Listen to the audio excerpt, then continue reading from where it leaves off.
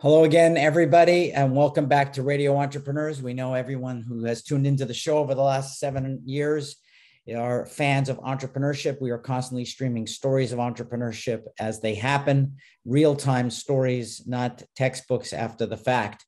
Our next guest, Jimmy Duong, President and CEO of New England Wellness Solutions. Welcome, Jimmy.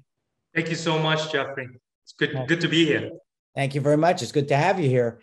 Jimmy, tell us about New England Wellness Solutions. You're a first-time guest.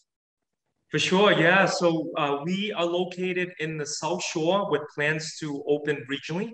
And our company just simply helps people with holistic health through acupuncture and Chinese medicine. And our mission really is to inspire hope into families that's been challenged by healthcare issues. And we do that through Chinese medicine, through acupuncture. And the clinic has grown quite a bit because some of the new changes that are happening with insurance coverage. Wow, very nice. So how many facilities do you have now? So right now we have two facilities that are in operation, Hanover and Weymouth in the South Shore, right on Route 3 there on kind of the way towards the Cape. And then we have a location in Newport, Vermont that's opening November 1st. And the idea was that we would kind of begin to expand regionally. Interesting. Has anybody else done what you're doing? Have they gone towards this sort of expansive model? So there is another acupuncture company that is beginning to expand nationally, but their business model is a little different from ours. And so it's a very equitable brand called Modern Acupuncture. And it's more of a fast-paced business model, whereas for us is more of an experiential. We focus more on experience and quality of care. So just different ways to position ourselves. So you have a corporate background. So, let's get into my Wayback Machine and go through your career progression, because it's kind of interesting where you were, from what I know about you, to how you got to where you are now. For sure. Yeah. So kind of an interesting kind of, growing up in America and going through, education here. My parents always wanted me to go to business school, so I did. And after finishing with Northeastern University, I worked for Johnson and Johnson, so DePuy Orthopedics, and then onwards to headquarters in New Brunswick, New Jersey, supporting the financial team for Johnson and Johnson Development Corp. And after that, I really wanted to bridge the gap between myself and my family's legacy of medicine. So it started with my great-great-grandfather, who started, the practice of Chinese medicine, and he gave his talents to my great uncle, who then taught me and my father, and now we have kind of a family practice with myself and my brother Brian running it. That's interesting. So entrepreneurship sort of runs in the family. For sure, yeah, for sure. So, we're certainly immigrants. We're, refugees of the Vietnam War, leaving Vietnam on a boat, or, something. We call it a boat, but it's really just a canoe that my father built. And spending 28 days in the South China Sea to find, some help at Hong Kong, and finally getting here to the U.S., and living, this idea of reaching for our dreams, and entrepreneurship is really a part of that dream, is the freedom and the liberty of creating our own future. So in a sense, your father was an entrepreneur leaving Vietnam. He sort of took the risk, went out, built his own boat, his own vehicle for getting there. Yeah.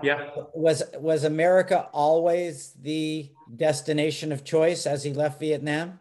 I think probably the luck of the straw, really. I mean, it's kind of like it was either going to be America or Australia or France or whichever country that was going to take us on as a refugee of war.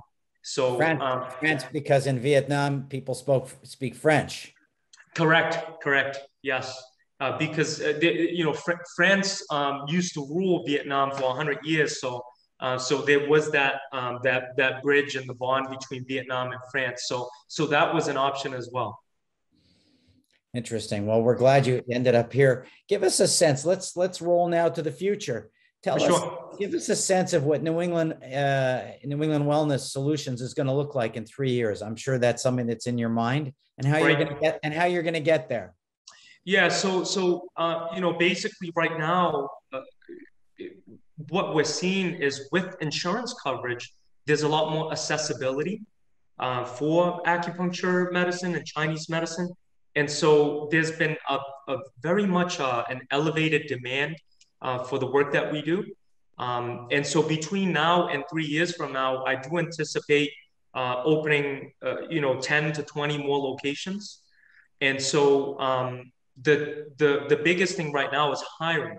So we're growing our team. We have a medical billing expert that's joining our team in October. November, we have more clinicians joining us. And so in the next few years, hiring is the biggest part of what we're going to be doing. Just like everybody else. And how are you going to maintain a consistent culture? Yeah, so that's a great question, Jeff. We've been really thinking about what makes us unique and what makes us special. And our core values would be it.